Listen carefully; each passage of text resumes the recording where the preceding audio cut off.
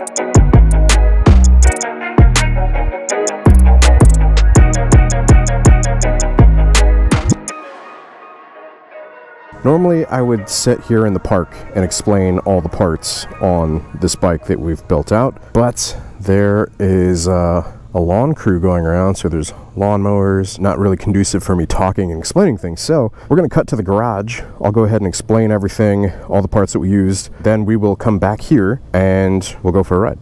Cut to that. All right, guys, in the garage. Bit more of a controlled environment, except for Zuko. Going over all the modifications to the Harley-Davidson Iron 883 for Season 5 that we gave away, which actually isn't an 883, it's a SNS 1200 Hooligan. Before I get too far into listing out all of the modifications, I just want to give a special thanks to Revzilla. Revzilla was the title sponsor for Season 5, and they helped us find an absolute ton of parts for this bike. From the engine kit, they've got the air cleaner, they've got pegs, they've got the exhaust, they've got the tuner that's on it, LED headlight, anything and everything that you guys want for motorcycles, they've got it all. You guys be sure to go hit them up at revzilla.com. I'll be sure to drop a link down in the description below as well. Also, if you guys are interested in any of the parts from this build that we did, I will be sure to drop all the links to parts down in the description. For Season 6, we're giving away 2 motorcycles at blockheadmoto.com. We're giving away a 2021 Harley-Davidson Road Glide, which we are building out into a performance bagger. And then we are also giving away a very rare 2005 Honda RC51, which is a V-Twin Supersport. Beautiful and badass bike. Go over to blockheadmoto.com, sign up, select a tier, and with signing up, you also get access to our Discord. You get early access to episodes via email, discounts on the shop, and various other perks. Going through the Harley-Davidson 1200 SNS Hooligan, I've never really figured out a way to like just say all that together. Do we call it the Harley-Davidson Iron SNS 1200 Hooligan? Do we call it the Hooligan Iron? I'm not really sure. You guys comment below, let me know y'all's thoughts on what we should maybe like call it, because I've struggled with it through the entire season. So whenever I bought this bike, there was a lot of modifications that were already done to it, which was awesome because it saved me a lot of time. I didn't have to do those modifications. It was basically done up kind of like how I would have done it anyways. Drag bars, mirrors flipped, had the chin spoiler, the Arlen Ness, air cleaner, solo seat, tank lift, wire tuck, all that. And so it's like, whenever I bought it, I was like, cool, like a bunch of the stuff is already done to it, so we can focus on performance. So I bought the bike used, but then I didn't have to like basically spend as much of our budget that we had for it in doing all the rest of the stuff, so that I was able to focus that into the engine. So the engine being the SNS 1200 Hooligan kit. So working our way from the front to the back, I'll include everything as well that we didn't do, but that is done to the bike. Stock wheels and tires on it. We did relocate the indicators to the forks. We have the blacked out lenses on the indicators as well. We have an LED in the front here, so we'll just power that up to show you guys. Incredibly bright, looks great. Also on the other side, we have the gauge relocation. So we relocated it from here. So normally it's like that one where it's mounted up, but if we kept that, the gauge would basically be sticking up here and it would be the highest point on the bike. I always refer to that as like the unicorn horn once you go with bars like this. So we relocated that to the left side. For all the naysayers, it really doesn't obstruct your view. Whenever you're riding it, you're pretty much like in this position here and you can see it just fine. I did go ahead and install a flush mount cap. So it is a push in, rotate, and then vented cap. Like I said, link down in the description below. I have an absolute ton of you guys that usually ask me about these caps, which ones to get, and you press and you turn, and it is flush mount. Awesome cap, really cleans up the look of it a lot. We do have drag bars on the bike. Now these drag bars, they did come on the bike. I will drop a link down in the description below to drag bars that I usually use on my irons. These are a little wider than what I would prefer. The mirrors are flipped or inverted. They are the stock mirrors, because a lot of you guys ask about that. So basically what you do is you take the mirror that is up over here on this side, which is usually sticking up like that, and you bring it over here. So you thread it through the bottom, and it's a free modification that keeps you from looking at your arms and your shoulders, which if you have, you know, wider shoulders, you end up looking at like your arms, can't really see behind you, you gotta do the mirror lean. This solves that, basically flipping them over, inverting them. Really great free modification, highly recommend. Also, keeps the profile of the bike low. We do have the Arlen Ness grips. So the Arlen Ness knurled grips with the black end caps. Oh, side note, I put a fake tattoo on my hand. I've been thinking about tattooing my hands. I wanted to just have like kind of a trial run beforehand. And so I bought these fake tattoos off Amazon to see if I would like it. I think I do. So I think I'm gonna get my hands tattooed. Back to this. On the drag bars, we did use a Harley-Davidson top clamp. So that is not a stock clamp. The stock clamp on this thing has the gauge built into it. The forks are wrapped in just like a black wrap. That was done whenever I bought it. There are some little wrinkles in it, I would assume from the heat and whatnot, but it actually looks good. I'm probably gonna do the same on my personal Sportster. We have a tank lift. With that tank lift, it gives you room to do a wire tuck. So you're able to take all that plastic that's normally here and take it off and then clean up the wiring, bundle it all up, and then run the wires in that channel there. A lot of people don't like the fact that this is open. I'm a fan of it. I like the way it looks. If you guys look here, like this is just all the bundle of wires that normally goes underneath. That is all the plastic that you end up taking off of the bike. I'm a fan of that. For the engine, like I said, it is the 1200 SNS Hooligan kit. If you guys are interested in watching that install episode, I'll be sure to link down in the description below. Paired with that, we also have the 2-to-1 Two Brothers Racing Shorty. And for the tuner, it is a Dynojet, and it was tuned by Chris, Sick Wide Glide, master level technician. It does have a complete stage 4. We also do have the chin spoiler here, clutch cable, upgraded cable there. We also have Roland Sands air cleaner there. On the left side, we do have the ignition and coil relocation, bracketry here, and then the ignition, the tumbler is basically here, and then the coil relocated there with some aftermarket plug wires. I don't know who the manufacturer of this was. Like I said, it was installed already, but usually I go through DK Customs to get mine. So they sell the same wires with the same bends and everything installed. We do have aftermarket pegs as well as shifter. Burley brand Solo seat. This is diamond stitched. A lot of you guys ask me what seat this is.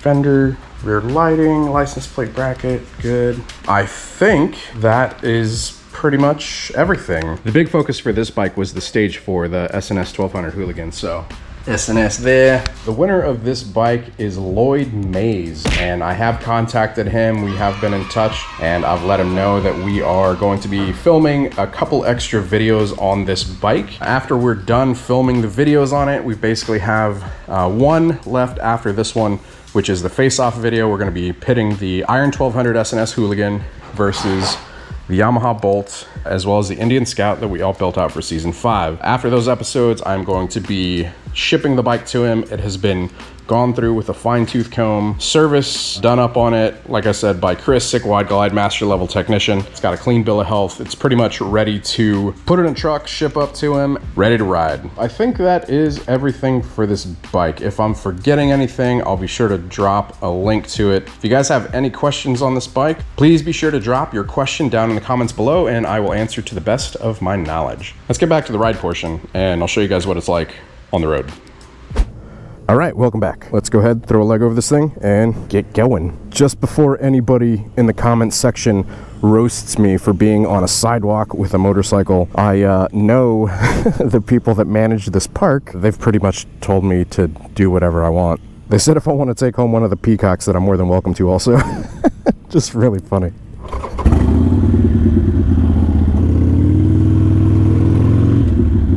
There was one. Hi. So if you guys are looking for a very detailed review in terms of being like riding this thing and how it accelerates and all that stuff, I did make a dedicated video for the 1200 SNS Hooligan kit that we installed on it, but we are going to be going over it lightly in this video. The bike is quick.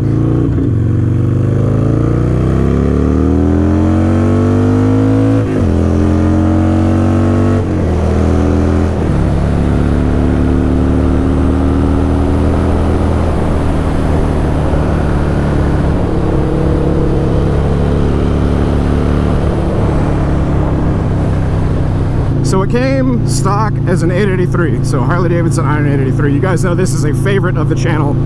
This is the same model bike that I started this channel with. You know, I've got my OG, which we're working on, which you guys will be seeing episodes soon on. We're doing the Hammer Performance 1275 120 horsepower kit on. We've basically done just all sorts of different stuff with the Harley-Davidson Sportster. I've got a lot of love for this bike. Definitely one of my favorites from Harley-Davidson, which a lot of y'all might disagree with, but a lot of people call this like the last true Harley-Davidson. You know, it's like a Evo engine. It's a model that hasn't been changed in a long time. It's bare bones, very just stripped down, basic.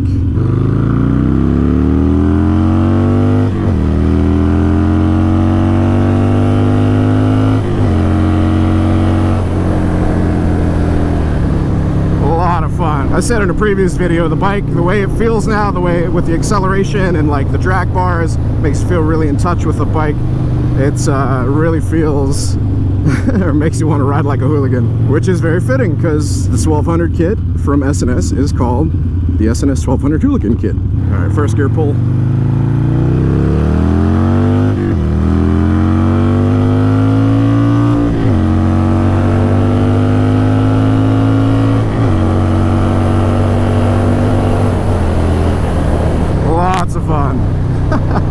The exhaust on it sounds amazing. What's cool about it is it's actually really subtle. It's not like just overly loud and obnoxious. It sounds good.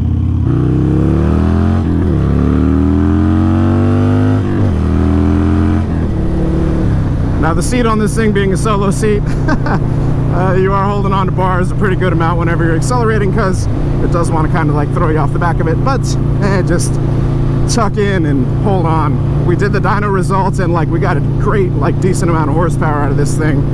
So just such a fun bike to ride.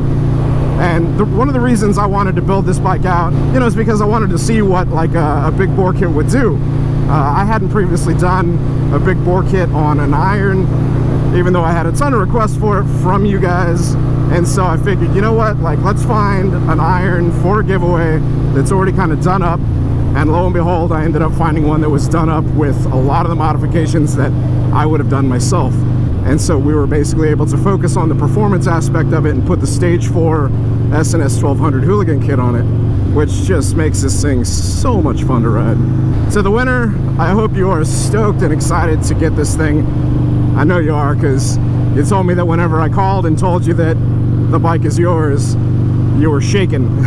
That's super cool, man. It's awesome to be able to, you know, like give back to the community like that. And I'd just like to give an extra big thanks to, you know, the Patreon community for coming together, and now for the Blockhead community around the website, you know, people that are signed up there. Big thanks to all of them for coming together as well. and allowing us to continue to like customize, build, you know, wrench on bikes, show you guys what, you know, we can do with them. Then whenever we're done, to give them back to the community. It's such a rewarding feeling, and we couldn't do it without you guys. So, you know, I'm greatly appreciative. So I just want y'all to know that, you know, thank you. It's never something I thought I'd be doing, you know. It's like I've said it many times before. It's like I never thought I'd be customizing, you know, building and giving away motorcycles. So it's pretty cool. Yeah, before I wrap up the video, just once again, big thanks to Revzilla for being the sponsor of Season 5. Really appreciate it. They helped us find a lot of the parts because, you know, parts are a little difficult to find right now, and so, you know, we couldn't have gotten near as far as we did without them. So you guys be sure to, you know, hit that like button for Revzilla, post up down in the comments below. Yeah, we're going to be continuing to work with them. We've got a couple more projects that we're going to be working with Revzilla on, so stoked for those continued opportunities. And yeah, like I've said in the last couple of episodes, I really hope you guys don't sleep on signing up for Season 6. For Season 6, we did migrate over to our own website, so you guys can sign up at blockheadmoto.com. You go there, sign up, select a tier. It is now a per month thing. Oh damn, this is an Amazon hub. That's badass. I didn't know there was one out here. With signing up for that, you also get access to our Discord, which is basically like a big live chat room. You get discounts on parts from the shop, early access to videos, and various other perks. If you guys have any questions on it, as always, drop them down below, let me know. One of the things I am seeing a lot is you guys asking for me to open it up to the rest of the world instead of the 48 contiguous US. I think for next season, for Season 7, we're going to be opening it up to Alaska and Hawaii. It has been the contiguous 48 US for a while. And so, yeah, we're finally going to be opening it up to those 2 states as well, so we can have all 50 US states. But as per emission regulations and all that stuff, it is incredibly difficult to open it up worldwide. A lot of bureaucratic red tape and stuff that you have to be mindful of whenever you're shipping a bike. I hope you guys enjoyed this episode. I hope it was insightful. Big thanks once again to the people that support the Blockhead Bike Giveaway series. Greatly appreciate you guys. Like I said, we couldn't do it without you. If this one was insightful for you guys, if you guys enjoyed it, be sure to hit that like button. It lets YouTube know that we're doing a good job. If anybody's out there looking for, you know, Harley-Davidson Iron content, customization stuff, it'll recommend the video to them. If you guys want to continue to see Moto content, you're not subscribed already, go ahead and hit that subscribe button as well. Hit that bell icon so it sends you notifications of future uploads and activity. Until next time, ride safe out there, stay vigilant, catch you guys in the next one. Peace.